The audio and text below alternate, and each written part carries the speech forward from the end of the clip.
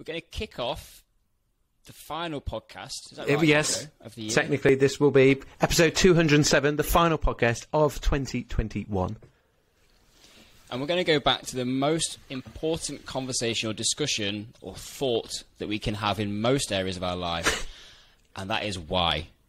We're going to talk specifically about why calisthenics. And if you know who Simon Sinek is, you'll have probably come across his very famous TED Talk about knowing your why. So if we understand what our why is, then we can understand why we do what we do, and we can probably get more enjoyment out of it. And when it gets hard, if we know what our why is, then we've got something really strong to lean on. So we're going to talk about why calisthenics today. Yeah, and when we're talking about training, we're talking about calisthenics. We're talking about, what do you want to be able to do with your body?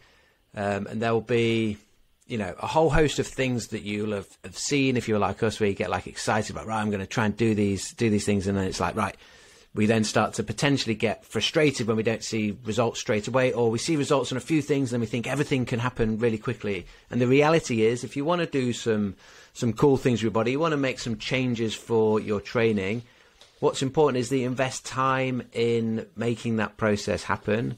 And also, we believe it's very important that we are following a process that we can trust. And that's what everything we've got inside our online training programs for online members is all about. And the annual offer that we're running is 25% off either our standard membership or our VIP membership. The standard one makes it less than 75 quid for an entire year of training, giving you the opportunity to go, right, I'm leaving. It's not about quick fixes for me anymore. I understand what the guys are saying. I'm on board, and I'm going to commit to this for at least a year. You make the investment is in time, not in the money. It's 75 quid for a whole year of training is not the challenge. The challenge is make that commitment in terms of the time you're going to invest in understanding your training with us and actually getting in and doing the work with us. But know that you've got a whole year to get through it. And there's far more in our online classroom than just a number of workouts that you're often going to find of just plug and play kind of things. Do this workout today and have absolutely no idea why you're doing what you're doing. See, it's on point with where we're going to have this conversation today. But we're a school, right? So we put a lot of time and effort into creating. We're not an actual school, just for people that. Well, no, we're not an institution. If someone wants to be off, we did used to get that actually. We would get, how do I get a scholarship to your school from people from abroad? We said we're just making it up. Anyway. But we did put a lot of content and like just snippets and little bits of kind of like sound bites that you can take throughout our training program. So as you go through our program, you're actually going to learn and get loads of really important, useful like tidbits that you can then apply to other parts of your training. So when you're not doing a human flag program, for example, you probably understand why time under tension or isometric strength is going to be important. And you can take that into whatever else it might be that you're going to go and train, whether that be deadlifts or like rack pulls or bench press or whatever it might be. They are just, it's full of training science. So if you're the sort of person that wants to train, wants to get really high quality workouts by expert coaches, but also wants to know what you're doing, there is probably no better platform for you in bodyweight training. I'll tell you what, Tim, not only 25% off, how about we give them 7 days as part of a free trial so you can test it out. Get away. Come on now. Right. 7-day free trial. So test it out for a week and then, then you're in for a year. Let's talk about the why and then people can go on and start taking some action. Yep. So sit back and enjoy us chatting about why. It's going to get philosophical people on the Movement, Strength and Play podcast. Roll that jingle.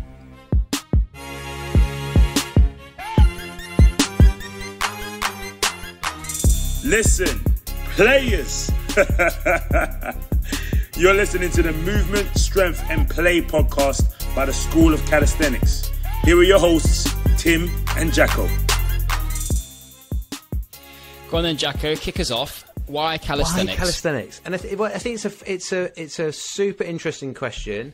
There's something that I think I totally agree with you in that, like, the understanding why is important, but understanding like what is it about it that's important to you, and then also, and this is what I want, I'd really like our conversations to go in the line of like not just why it's important to me, but what's the like iteration of calisthenics to me, like what calisthenics means comes from two Greek words, kalos and stenos, meaning beauty and strength, and it's like, okay, so it actually doesn't, like if you say football, like it has a set number of rules. You go CrossFit, well, there's a CrossFit has these things and like whatever. Whereas calisthenics it actually, if it means beauty and strength or movement and strength, like, well, then it could be, and you know, by we can chuck in body weight as a bit of a into that definition in a way of like it's body weight training. Go, well, so actually that could look like a lot of different things to different people, and I think that's one of the beauties of it and one of the whys of it for me as a coach, because it's not like, okay, this is calisthenics, and like you need to do it to our members or the clients. It's like, no, this is calisthenics. It's wide, and like, okay, for you it's these elements that you really like and you really need, and for someone else it's these other elements, and then you can, you know, it's not. That's one of the things I love about it. It's so malleable. It's so wide that it really can let everybody find which bits of it resonate most with them, which bits of it their body needs the most, and it's not going to constrict us to stay down one path. And I think for my own learning over not just the last year, since we started trying to do some calisthenics in like 2014, which started for me as like seeing Frank Madrano looking ridiculously ripped, doing like insane things that you're like, where's gravity gone? Why is this dude not playing by the rest of the rules that the rest of us live by in science of like gravity? And that like just captured my imagination of like what the body could do. And it's probably been a bit of an ever growing iteration of that, but it's changed over the years from, and for me now it dials much more into like, what does my body need, and listening to my body, and like calisthenics for me doesn't have to be the same as what calisthenics is for Frank Madrano, but there might be elements that we're the same, and there's going to be certain bits that we all love the same and joins us all together. But understanding what it can give my body and how it's such a usable training method is where I've got to, and that's one of the things that I'd encourage people to do, is like think about not just the why is it important or why do I like doing it, but like what elements of it are going to serve me the most. And sometimes what serves me the most is not what I really want to do, because I find it hard. But my body is telling me like, you need to sort this area out because it is restricting you, and then it's going to let you have more freedom, enjoy whatever other things you go on and do. I'm going to go a level deeper with this one, I think, because deep. there's the process of the 5 whys, isn't there? So, like, if you say, why do you like calisthenics? You go, okay, because it makes me feel pretty good and it gives my body what it needs. You go, like, well, why? And then you keep asking 5 times, and then they say that you're going to probably get down to the crux of what it actually is. So I'm just thinking about some people, what is the attraction of calisthenics? So if I think things I like, well, I like the flexibility of it, like, why? So I don't have to go somewhere all the time, be worried about a gym. I can take my gymnastics rings. And they go, well, why? And you keep kind of trying to drill it down. And I think that's the thing. Like, if it gets down to, I want more time. Okay, well, time is a precious resource. Why do you want more time? Because I've got a family and kids and I've got a business. Okay, why is that important? Well, those things need more time. I want to grow them. Like, it's that whole thing. Sometimes people are like, why do you want to go to a gym to train? Well, because it just gets me away from those things. I need space for myself. So I think, like, just asking yourself, like, what it is about why you do what you do. And if you say, well, I do calisthenics because it makes me look a certain way, or I do calisthenics because when I'm around people at a barbecue I can do a handstand. I mean, why is that important? Because you like attention? It's okay if you do. Like, there's no, Jacko is perfectly on board with doing things for attention. So, why I learned human flag? Exactly. So I just kind of like reflecting on, like, why do I do calisthenics? Well, it is a massively accessible. I love the fact that you can give me a set of gymnastics rings and I'll get as good a workout as anybody in a fully equipped gym. And then my rings cost me 30 quid. And the why behind that is not that I'm tight. It's just that it's like, we all like things that are good value. Like, and if you, and I really like the idea that I can just go and find a tree to hang on. Like, that for me is like, it brings it into what kind of physique and body do I want? Well, I want one which is functional. And I was chatting to Andrew Tracy about this actually recently. We were like going, the most functional thing that you can do is not be in pain. Like, so when people kind of go, I'm doing functional training but my knee hurts, well, that's not that functional, is it? Because what you're doing is now making you more dysfunctional in life. So I think the flexibility of what you get with calisthenics, the management of your own body weight, particularly around the upper body, is just like you are only ever able to play in the field or to a level of which you are able to play. So your body is going to tell you when you are strong enough to do something the next level, and you really have to earn that. And people will argue that you can do that in weightlifting as well, that you can only go and do the next weight when you've built the strength. But the thing that's different about calisthenics is it respects the whole chain. There is a movement component to it. You can bench more weight and you can still have a horrible shoulder range of motion, inflection patterns, or you could squat more, but your knees are going to kind of like be a little bit bendy in and whatever. But the thing with it, I think around it is it really is. You have to move well, you have to be stable, and you have to be strong. And when you can do those things, then you get to kind of go and do more. And I think like I just see your point around like what it looks like for each individual person. Calisthenics for me over the last year particularly has not been about skills. Like I don't have a burning desire at the moment to learn new skills. I like playing around with the skills that I've got. But the focus for me has just been, and it's probably to do with just the pandemic and being training at home and the kind of the repetition of it. Whereas skill training for me has become hard because I need to apply so much mental energy to it. But the level that I'm at now, it's the same for people when you're just starting out, but you don't get those quick wins like you do when you're a beginner. So for me to go and learn something, I've really got to dial into that process, because what I'm trying to do is actually like pushing my physical capabilities and limitations. Whereas just getting away with some relatively more basic volume training, like I like how it makes you feel, I like how it makes me look, the Bulk and Bendy program, and that for me is like that's ticking the boxes at the moment for me, because I don't have the bandwidth for it. Why I don't have the bandwidth? Because life has been pretty mental for the last 2 years. So I think it's just interesting points, and I like that.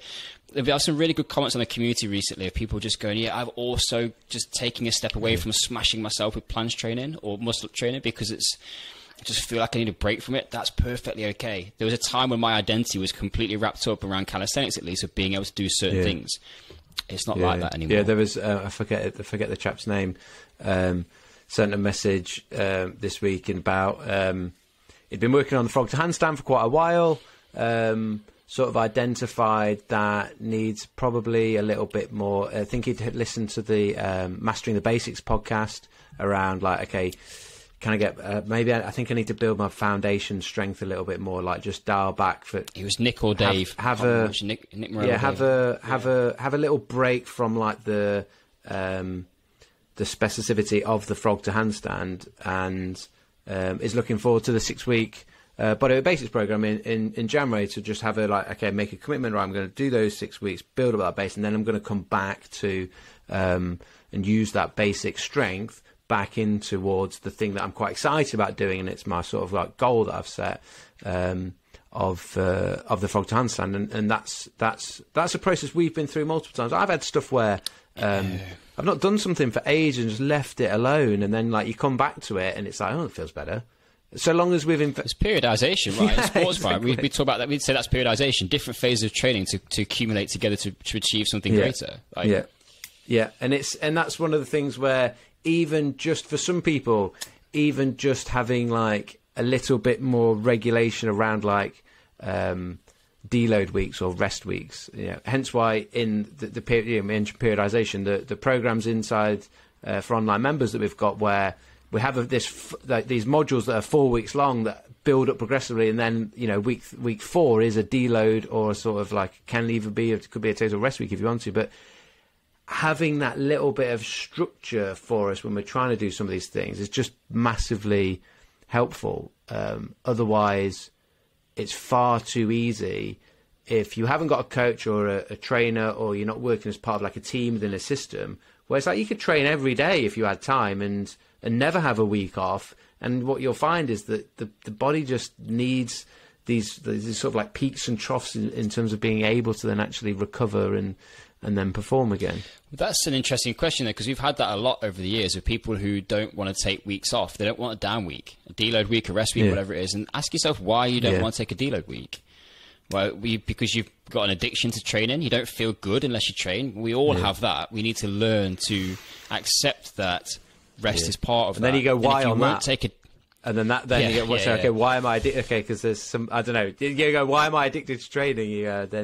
Then you start asking yourself some quite challenging questions.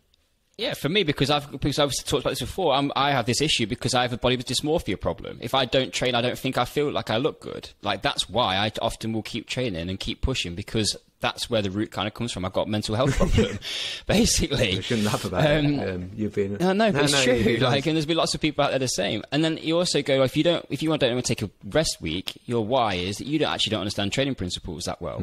So you need to educate yourself better, because you cannot progressively overload and continue to get better. It is a physiological fact. You have to allow the body to recover. That's how it works. So if you don't deload, you're just grinding yourself down, and actually you're stunting your own potential, because you're not allowing the opportunity for the body to adapt to stimulus and therefore move you forwards. So there's so much within this of just... But spend a bit of time when everything quietens down a little bit and gyms are closed and you have a rest week, and you're probably now sat here worrying it because you've eaten too much chocolate over the last thing, and feel terrible. I'm probably one of those people. But just, I think there's a real value in just sometimes going, why do I do what I do right now? And your why can change, right? A little bit sometimes. It doesn't have to be the same all the time. I've got my 2 takeaways from today's podcast. One, understand your training enough as to why you need to have deloads and why that's actually going to help you progress. And then, and what you said, ask why 5 times, or maybe I'm almost thinking actually ask why enough times until you start to feel uncomfortable. Because I think when you ask it enough times, you'll get to a why of like, oh, now I feel uncomfortable asking myself that question of why, because it's making me think far deeper than I previously thought about myself. Do you know what I mean? I've gone way below. It becomes hard to answer. Like, if I did that with you now instead of 5 things, you'd probably get to 2 or 3 and be like, oh, I don't know, I need to, and then you're going to have to go and do some work. So you take an example, you go, why do you want to do calisthenics? Oh, because I want to learn a handstand. Why do you want to learn a handstand? Oh, because I think it looks cool. Okay, so why is that important to you? Well, I kind of want to feel what I can do with my body, and I want to teach myself something new, and I probably quite like it when other people look at me and think I can do something cool. And okay, so like, where's that coming from? And then that's okay. Like, to socially have that and to be different and to be able to do these things, like that's not a problem. It's well for me. You go like calisthenics when you get back to stage, you go where you're having that blip in your handstand training. You've hit that plateau, which will happen where you have to grind through it. Knowing why you started to do a handstand in the first place will probably go a long way to serving you through to actually finishing the process. We talk about that with our athletes all the time. Why do you swim? Because it's hard, right? You're in that mid-cycle point.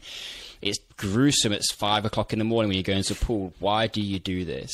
And it's that which you've got to lean on when things get hard to get you through to the end, which when you can do a handstand for the first time or on request, or you can do it to showboat, you are going to be absolutely loving it and thankful that you saw that process through, and it all stems from knowing why you started. You just made me think. I wasn't going to make another point, but just you made a really good point there that I want to just highlight. Of like, we've talked a lot about calisthenics being a great tool for like teaching you about your body. You know, what can you do with it, and what can't you do with it, and why. And then when you were going through that series of like asking those questions, why, and you got down to like a point with that like handstand example of like someone potentially, I feel nice when I'm perceiving that people think it's cool that I can do this thing that I also think is cool, and it's like, why is that? And it's then sort of teaching us something about that process of asking those questions of why. It's like teaching us something about ourselves and our sort of psychology, if you dare go that deep, of going like,